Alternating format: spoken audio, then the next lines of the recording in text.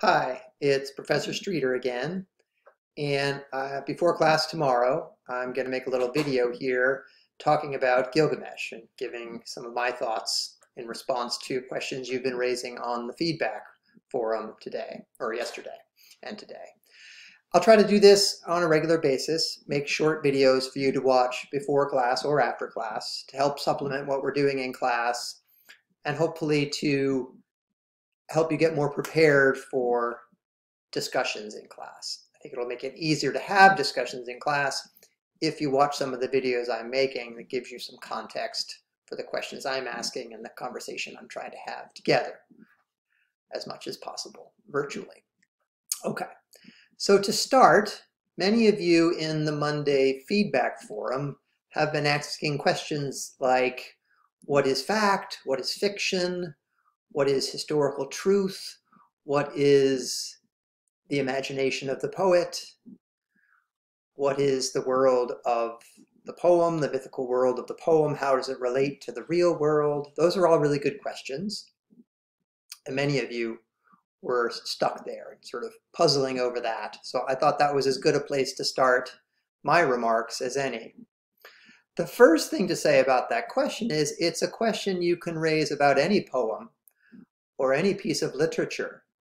And it's a question you can raise about many ancient religious texts as well, where the express purpose is not to record history or to give an historical account. For example, Gilgamesh is a poem that is telling a story, first and foremost. That's what the text is doing, right? It's a written story based on a long oral tradition. Now, the poem might express historical truths or contain historical records. It might express moral truths. It might even express religious truths of some kind, right?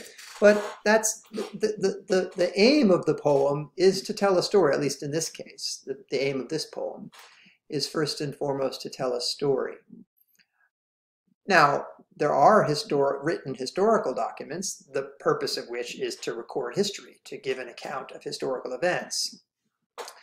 But works of literature, poems, and even many religious texts, right, that's not their purpose. Again, they may contain historical truths, they may express historical truths, they may show you something about the historical reality in which they were written. But that's not what they're for, right? That's not their primary function or purpose as texts.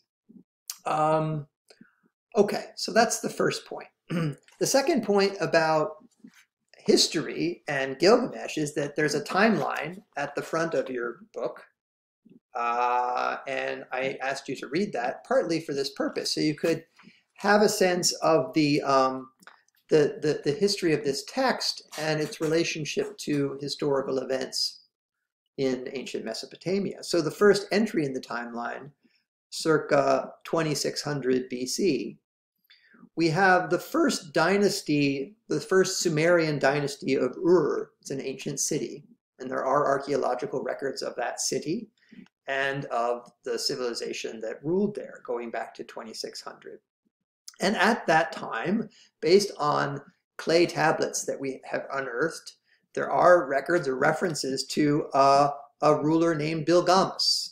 Right? There is the name Gilgamesh on some of these ancient tablets that have been unearthed.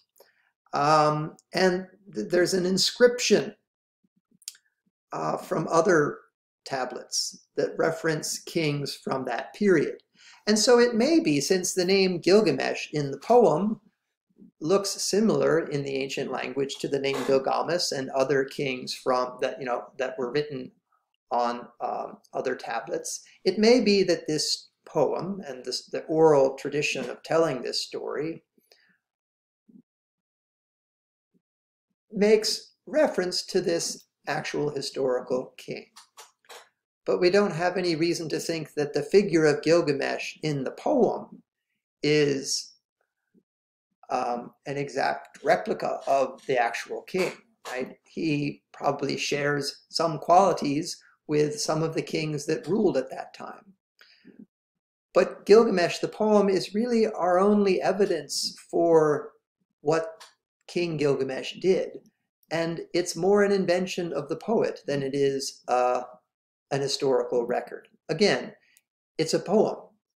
It's a telling of a story of a kind of imagined king. The name making reference to a king that may once have ruled in this period and this place.